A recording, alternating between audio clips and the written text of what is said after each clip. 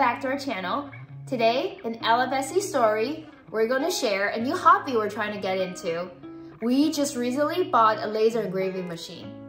It's a small desktop engraving machine that we bought online.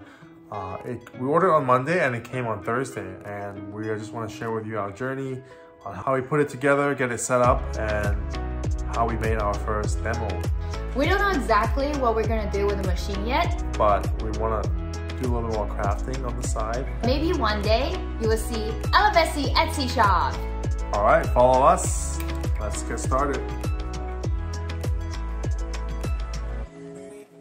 Here's the unboxing of the Alter Master 2 laser engraver.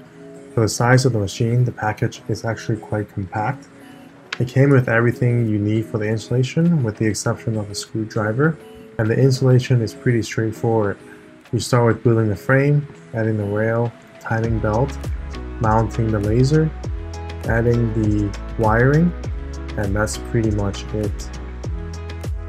After 30 minutes of assembly, we hooked it up to the computer and powered it on. The first thing we tested on was our kitchen cutting board, and it was very effective. After getting comfortable with the settings, we moved on to our first project.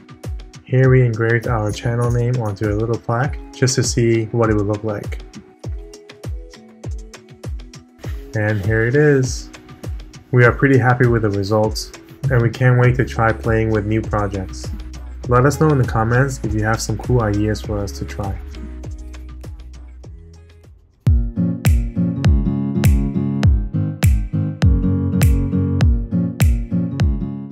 This week's Money is dedicated to our PC gamers out there. If you ever wondered how you can get the cheapest price on games out there, I have just a trick for you. This is the website that I've been using for years and years. It is called cheapshark.com. It is a live tracker of the current prices of any PC game across multiple gaming retail platforms. Here's an example that I did on Wasteland 3. As you can see, Steam is still selling them for $60, but you can find it as low as $42 on Fanatico right now. And it even tells you that the lowest price ever was $39 back in December. You can even set up a price notification by just putting in your email and your target price. I never buy any games without checking this website first, and they probably save me hundreds of dollars. I also have one more final tip for you guys. Have you ever been in a situation where you want to try out a game but you're not sure if you're going to like it?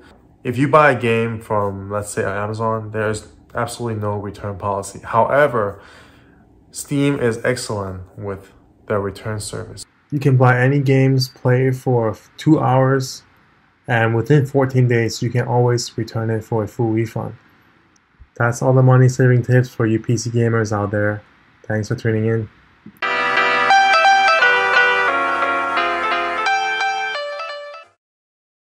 Recipe of the week is creamy lobster ravioli. We're not making the ravioli from scratch, we just got them from Costco. On top of that, we need minced garlic, white wine, butter, heavy whipping cream, spinach, and Parmesan cheese, which is optional because we didn't have it at home. You start with a pot of boiling water and cook the ravioli for 4 to 6 minutes. And then you throw in the butter in the pan, and then saute the minced garlic until fragrant.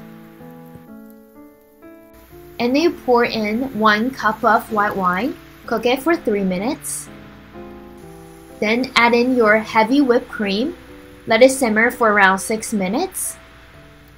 Then add in the star of the dish, a lot of spinach. Let it cook for a little bit, and guess what? Let's add more spinach. And then add generous amount of salt and pepper.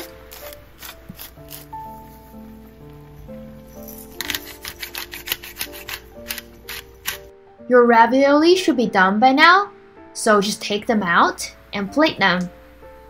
Look at the creamy sauce with the healthy bunch of spinach. Here you go. Super simple, easy dinner on a weekday night. Hope you give it a try. You keep repeating the same sentence. I cannot be serious.